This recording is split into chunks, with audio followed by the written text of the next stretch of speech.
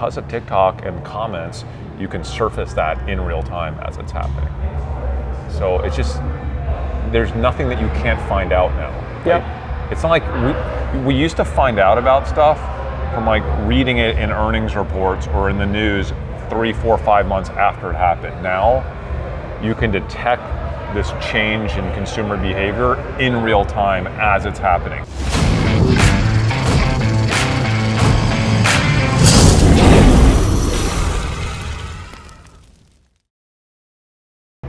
So how many trades you placed this year? Like high conviction trades or just trades in general?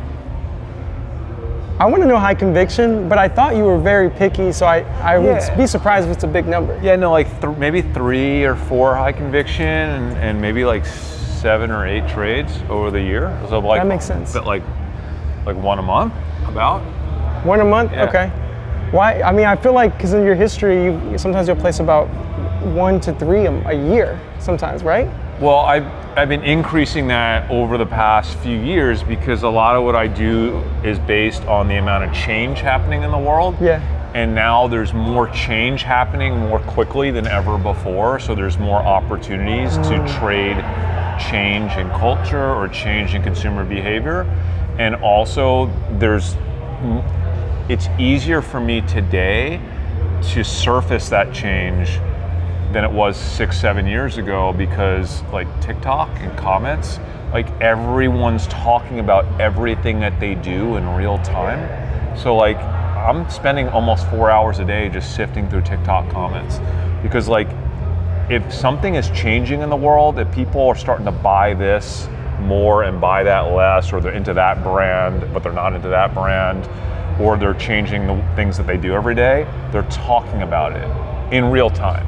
So like all that information is readily available for people like me just to kind of observe and surface, where, you know, 7, 8 years ago, I was trying to do that on Twitter, and that was a bad play because people kind of, there was a point in time when people stopped discussing what they were doing every day on Twitter and they only started talking about politics and news, but we didn't really have TikTok in the way that we have now. Yeah. But now TikTok is like what Twitter was 15, 16 years ago, right?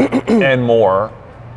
So like I now have a place to find out all this stuff. So like the number of opportunities is increasing. I would actually say doubled, right? Yeah, I would actually say this is the best time in my life to be a social arbitrator because there's more things happening and it's easier than it's ever been to actually detect the things that are happening. You know what I'm saying? Yeah. Can you elaborate a little bit on that? I'll give you an example of one of my trades from this year, actually. So Free People, okay, which is like a division of Urban Outfitters, Free People, like they were the hottest middle school brand going into back to school this year. And that's something that just like, there was no way to really detect that a few years ago, but now because of TikTok, you can go on and actually see that all these 13, 14, 15-year-olds are just obsessing over the same things, and they're coming from like these 4 or 5 stores, and one of them was Free People, right? So like because of TikTok and comments, you can surface that in real time as it's happening. So it's just, there's nothing that you can't find out now. Yep. Right? It's not like we used to find out about stuff from like reading it in earnings reports or in the news 3, 4, 5 months after it happened. Now you can detect this change in consumer behavior in real time as it's happening. It's like you don't have to like go to the mall and look around. That's like what Peter Lynch did 35 years ago. You know, like you could actually get your insight into every consumer in the world pretty much in real time. 24 hours a day. How do you go from you see an idea, you're reviewing comments. When you say that, what do you mean exactly? Like, you're actually on TikTok. Sometimes you're just letting the algo kind of push you in different directions based on what's trending. And other times you're searching things on TikTok, and that's a whole nother conversation, but you have to know what to search for. But it's not about what people are making videos on. Sometimes it is. It's more about, okay, someone's making a video on that. Now let me read the 1,500 comments on that video, because just because someone's making a video on this product that they're hyped about let's read what the other 1,500 comments have to say about that. If everyone's like, oh, me too, like, oh, I tried to buy that in St. Louis, it sold out. I tried to get that in Kentucky, it sold out. Oh my gosh, my whole school here in Fort Lauderdale is freaking out. We're all trying to get that. Like, all of a sudden you have access in a 1,500 comment stream of like seeing people around the world talking about this. And in the past, that would be a tremendous amount of research.